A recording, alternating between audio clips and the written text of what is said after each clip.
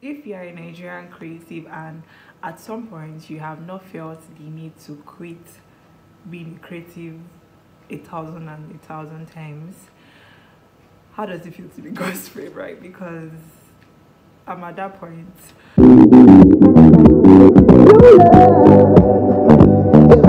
Hi everyone, my name is Tumi, also known as the Tumi. If you are new here to this space, welcome to the fam. And if you are a returning subscriber, you know I love you already. So yes, going straight to today's video, is basically here to just talk about life and what I have been up to, what have I been doing, why did I run away. So hope my point this time around is going to convince you and not to confuse you that life is hard. So yeah, why did I run away? First question. I finished uni early this year around June, and after that I have just been doing clearance, trying to clear my way out of school. And people in federal universities, I don't know how it works for private universities, but people in federal universities know how it feels, because they're gonna stress you, they're gonna take your time, they're gonna take your money.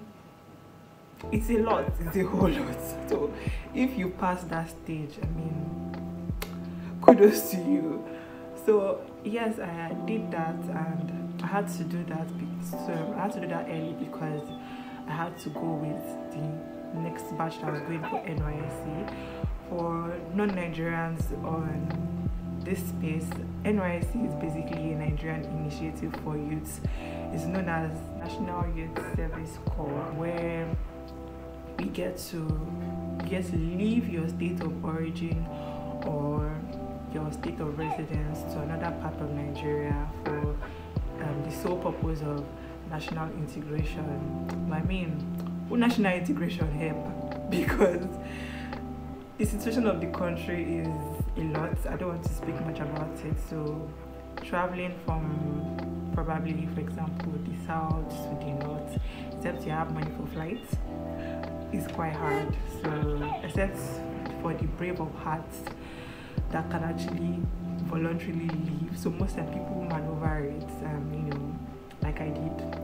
I had to stay here back in Lagos, Nigeria to do my NYSC. And for camp, I was posted to, due to some reasons, I was posted to Ede camp in Osun State to do my orientation camp, which lasted for 3 weeks. That 3 weeks deserves its own personal sit-down video, because we saw a lot of things. So let me know in the comment section if you would like to hear about my camp experience and, you know, how NYSC is great for me so far. So let me know in the comments, and I'll do a specific video giving you details and maybe some video evidences. So yeah, I came, saw an comp card, and I completed my 3 weeks orientation camp, which was in August. And then I came back first week in September, and I had to, you know, it never stops, the shege never stops, the shege pro max. So went ahead to resume at my place of primary assignments. That one is another stress on its own. Sometimes you have to negotiate, because I was posted to the mainland in Lagos State, but it's quite a distance from my place of residence. So I had to go through the stress of waking up early in the morning to my workplace. Then let's not even talk about commuting in Lagos. It's the whole stress, traffic, and all of that. So that's a story for another day. Rest, we're gonna sleep here. So there's that part of life. I then having to some place of primary assignments will just stress you, because they will not want to pay you, but then they'll stress the life out of you. Then what else? Then just life generally, having to look for jobs, because I mean, want to advance in my career, I want a better pay, you know, to fund this soft skill life, you have to make money. So yeah, I started looking for jobs when I left school. Job hunting is not for the weak. I had to start hunting for jobs, rejection mails, and you know, there should be a special orientation for how to handle rejection mails. But you know, God's time is the best, and God has a better plan for me. So yes, there's that phase of job hunting. Then lucky, you think when you're in the university you're an adult because that's what they'll tell you, because I mean there's the freedom, like you can wake up and decide not to go to class. Not all schools shall, but you can decide not to go to class. There's nobody to tell you, oh, this is your curfew, you should be home by 7, you should be home by 6. Nobody to hold you down, and you'll be feeling like, oh, feel on top of the world, that I'm an adult, but life after uni is the real adulthood. Let me tell you, life after uni is the real adulthood. So now I'm seeing what it means to be an adult, because I mean, coming to Lagos, I thought to look for a place that is at least central to commute properly. So we started looking for houses, and the price of houses in this Lagos, God help us. The prices of houses in Lagos is outrageous. There's no even size for your pockets, because everything is expensive. To live in like the good, comfortable places, you have to pay a lot of money. Then now depends on the type of place you're looking at. Are you looking for a self-con? Are you looking for a flat?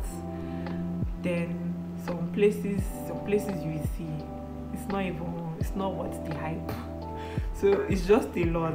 I mean, then let's not even talk about living expenses. Like there's a tweet I saw one time that they said it reached my turn to become an adult. Everything can be expensive. Like everything is expensive. Talking about fuel, talking about the price of transport. I mean, you people that are doing Uber in this economy, come close. Well, now they see this money. Like show me the way, please. I can cook, I can clean, I can't do anything except spiritual. But please, you people should show us how you are doing it in this economy, because everything is just expensive. Talking about buying foodstuffs, provisions, just the most basic thing is expensive. It's just basically living by God's grace. I mean, the inflation is terrible. Everything. As the price of oil went up like this, the price of every other thing went up. So God knows if it will ever come down. So we just have to upgrade to meet up to the standards of living, because it's in relationships. In your adulthood, you realize how lonely you are. Like you feel like you don't have most of your friends in uni. For some reason or the other, you people will separate. Some people might travel out of the country for masters. Some might get married. Then you're all alone in this cold world. So let's talk about friendships, making new friends in your adult life. Let's not even go there, because it's not easy and it's easy at the same time. Because I mean, you get to meet friends at different places. You get to meet friends in the church community. You get to meet friends at work. So to keeping friends is not like the way you kept friends in the uni. Like I mean, some people probably had 10 friends, 15 friends in the uni, but by the time real life hits you, you never remember that you had one friend somewhere, except the ones that you've been studying together in thick and thin through God's grace. So I mean, there's that part of life, then there's actual relationship. I choose not to speak about that, because that is another space on its own. So let's leave that space. Then plans. Then there's that. I mean, adulthood it's a different topic on its own. It should be like a course.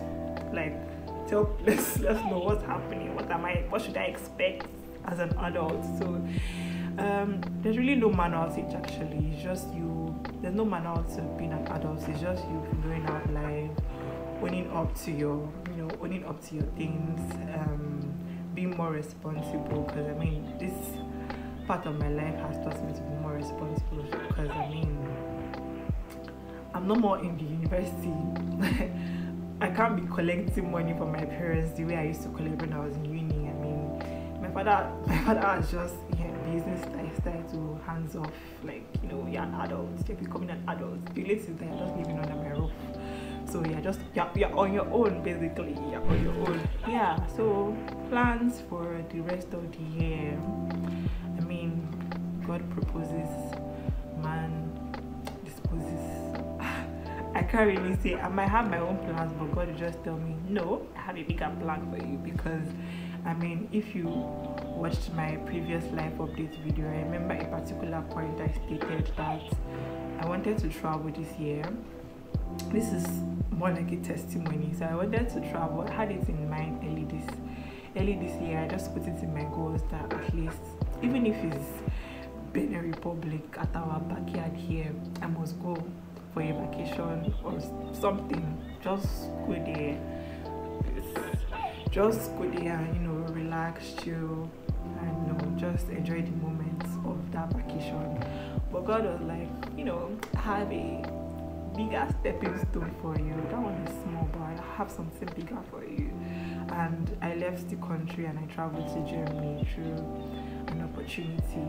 So, like I said, you might have your own plans stated out, and God has something bigger for you. So obviously, yes, I have plans for the rest of the year, but I'm just moving through God's grace and let Jesus take the wheel. But like for what I have in store for the end of the year is just basically me reviewing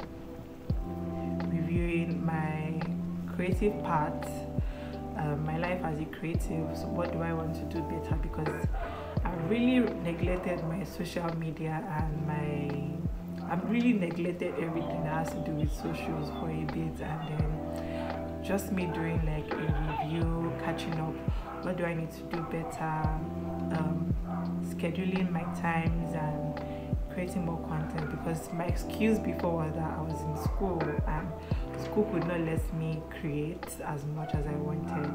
But now that like I have not necessarily the luxury of time, at this time I can say, okay, I want to do this now, and I want to just have more power in my hands to like assign things for myself. So now it's just more like, okay, you don't have an excuse. It's just execute. Enough of planning, schedule time and execute. So yeah, more of executing and less planning for me at this season, and upgrade myself in my career path, learn more, upgrade my skills, learn more, and just advancement basically. I think that's the word for this season, advancement, and looking forward to what because I mean we have less than, where is 2023 running to? We have October, November, December. We have less than 3 months to go before the year runs out. So just to make the most of 2023, have fun while at it, and just as usual, live a soft girl, baby girl life in the midst of chaos. I choose to be a soft girl. But yes, that's just it for me basically, and just being hopeful, prayerful, dedicate more time to God, and spend more time communicating with Him, and yeah, just doing that. Hopefully to create more content here on YouTube and every other space. So watch out. I'm coming. I have plans. I'm coming. So that's basically it for today. Thank you for watching this video to this point, and thank you for listening to me rant. If you want to hear more rants, kindly subscribe to this channel. Hit the subscribe button. If you're watching this video and you have not subscribed, I will not say anything, but please subscribe to my channel, turn on the notification bell to get notified whenever I post a new video. I mean, why would you want to see this face again? So just, click that bell. If you like this video, also share, spread the word. I mean, that's how YouTube recommends my video and puts me out there, big bang bang. So thank you guys once again, and I'll see you guys in my next video. Bye.